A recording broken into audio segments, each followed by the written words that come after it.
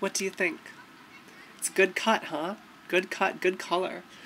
I haven't had my hair cut since December, and gosh, I think this is so hot, and I'm really happy with it. So I've never curled my hair like this before, but the girl showed me how to do it, and it doesn't seem too hard, so I'm going to try to rock this look a little bit more often. It looks really great today because, of course, I just had it done, but, you know, maintaining it's going to be a little bit of work. So I think I'm feeling up to it. And after I got it, you know, walking around, feeling good, feeling pretty, and feeling confident again, it's been nice because I've been having so many issues about my appearance lately, I think related to my low testosterone levels, as I talked about in my last video. And walking around with this haircut, it's really reminded me, like, the power of feeling beautiful. And I think it's really important to actually feel good about the way you look, especially when you're going through something crazy like gender transition. And, you know, I've cut my spiro this week, so I've been letting my really low, like dangerously low testosterone levels come back up to kind of a reasonable range. And I'm going to keep an eye on it. I'll try to organically increase my spiro, so I wanted my levels to kind of spike up to a good place and then taper off again, so just kind of stay even for a while. You know, I've definitely noticed that I'm just feeling better. You know, having that low spiro, having the low testosterone levels, it was leading me to be getting sick all the time, and just feeling like hell, like not feeling good about going out into the world. Or the way I look, or anything like that. Just low confidence for some reason. So letting those levels come back up has been really great for feeling better.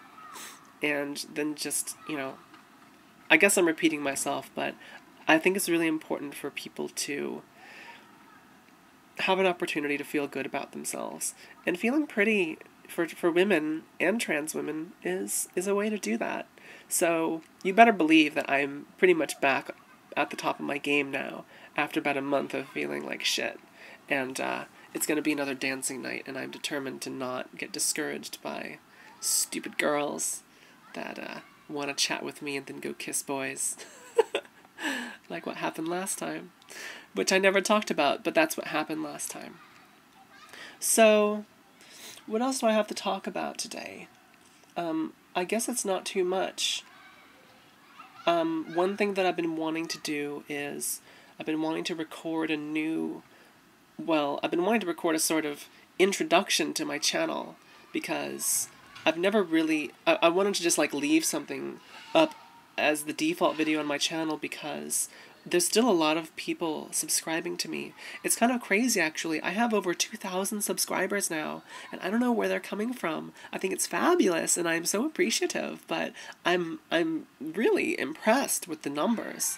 And so if people are going to be finding me so regularly, I would really like to be able to provide a sort of common starting point. So I made a list of everything I wanted to talk about in an intro video, and then I recorded that video, and it was 22 minutes long. So I decided to abort that project for today, and I'll have to come back to it. My makeup's a little weird. But, so that's something that I'm going to be working on pretty soon. Maybe tomorrow, maybe later this week. I've also, hint hint, started working on another project. I'm not going to tell you anything about it because I am evil, except that it's a collaboration project. And, I mean, anything could happen with it, and we're still in the planning phases right now, but I haven't sat down and worked on, like, a video project with anybody for years. You know, I used to study filmmaking, so I'm very comfortable in, like, a production environment where I'm sitting down with, like, a camera person and a screenwriter and a couple of actors and figuring out something cool to do, some cool project to make. And I haven't done that for so long because I exited the filmmaking industry I mean, I never really worked in it professionally, but I always wanted to, and then instead I started working in games. So just to be able to sit and talk to somebody about doing a cool project has been so awesome for me, and this project sounds like it's gonna be really cool. I'm gonna stop hyping it up now because you're probably getting frustrated, but you can look forward to it coming soon to a theater near you. Only if you're playing YouTube videos up in the theater screen. Otherwise, it's going to be coming to you on a computer near you. So I guess I'll sign off for now.